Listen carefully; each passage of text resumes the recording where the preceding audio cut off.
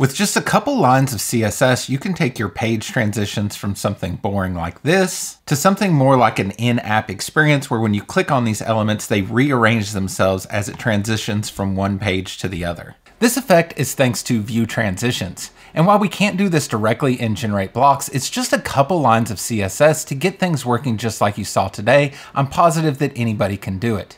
Now, not every browser supports this feature, but it is a progressive enhancement. What I mean by that is for anybody who's using a browser that doesn't support this view transitions effect, they just won't see the animation, but everything will continue to work and function just like it should. If you're interested in checking out how this is done, then stick around and let's get started. So all I've done so far is set up a couple pages. We have our services page here, which lists our 3 services. And then for each one of those services, I created a page that would have all the content about that service. So the first thing we need to do is give a unique class to all of the elements that share between these 2 pages.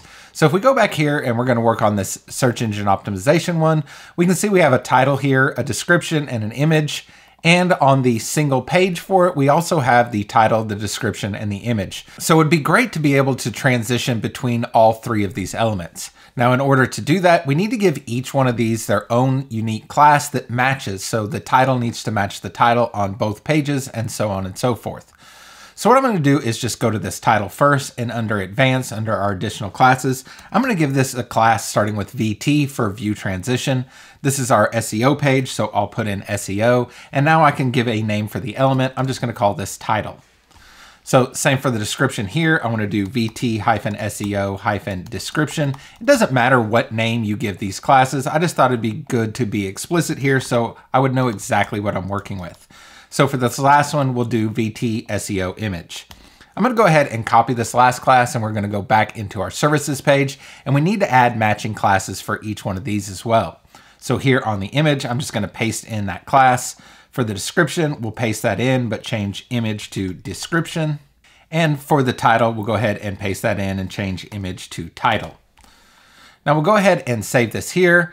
And now we can go take a look at the site on the front end. Now we've added these classes here, but we haven't done any CSS yet, so nothing looks any different right now. So let's just go ahead and jump into the customizer, and we can start writing a bit of CSS. The first thing we need to do to set up our view transitions is set up @view-transition and open and close our curly brackets. Now inside of here, we're going to type in navigation:auto. And we're going to go ahead and save this because just with this one bit of CSS, we're going to see something happening different on the site.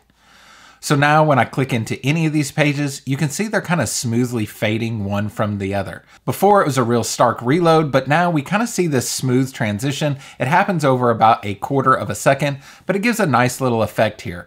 You could honestly add this to a site with just that one line of CSS and have a pretty nice effect. But we actually want to zoom into each one of these elements, so let's jump back into the customizer here. What we need to do is set a view transition name for each one of our elements we gave a class to. So that first one was VT-SEO title, and we'll open and close our curly brackets. Now what we want to do in here is write view transition -name, and then we just need to give this a name. It doesn't matter what name you give it, but just to make sure that it's clear, I'm going to match the name of the class here. So we're going to call this VT-SEO-title. Now let's go ahead and save these changes and jump back out of the customizer. We'll make sure to refresh here. Now, if we've done this correctly, we should see this title here zoom in to the top of the page where we have that matching class on the single page for search engine optimization. So let's go ahead and click the button. And we can see that title zoomed right into place at the top of the page. Here, I'll just click the back button on my mouse, and we can see it goes back into place down here. So now, in order to get each one of these to have that same effect, we'll just jump into the customizer and give each one of those classes a view transition name. So I'm just going to go ahead and copy this first one here. We'll paste it in here, and we're going to change title to description. And down here in our name, we'll give this description as well. We'll paste that in one more time, and we'll change this from title to image. And here, we'll make sure this says image. We'll go ahead and publish those changes, jump out of the customizer, refresh, and now we should see each one of these 3 elements transition. So you can see the image, the title, and the description all move from their original place down here in the card up to their new place on this page as we go from one page to the next. This gives a nice effect like we're inside of an app rather than just going from one page to the other. It's almost like we're zooming into this card and opening it up. Now, just like I promised, this effect is not hard to achieve, but it is a little bit time consuming. What would be really great is to set this up in your blog loops, but that gets a little bit more complicated.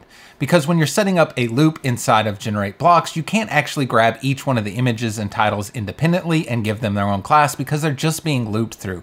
We would probably need some JavaScript that adds classes to each one of these elements, but I haven't gone that far down the rabbit hole yet. But just transitioning smoothly from one to the other is just the tip of the iceberg. You can actually get in there and set up keyframe animations, change the duration, and do all kinds of really neat things. I'll make sure to put a link down in the description below on a deep dive video Kevin Powell did, where you can really see how all this works and start to tinker with it even further. Like with most animation effects, you're probably going to want to use this sparingly and not overdo it. Plus, you're probably going to want to wrap this inside of a prefers reduced motion media query to make sure anybody who's bothered by all that motion, if they have their browser set to prefers reduced motion, they won't have any of these effects on their website. Everything will still function perfectly. Hopefully you got something out of today's video. If you did, I would really appreciate a thumbs up. And if you want to make sure to catch the next one, hit subscribe and we'll see you then.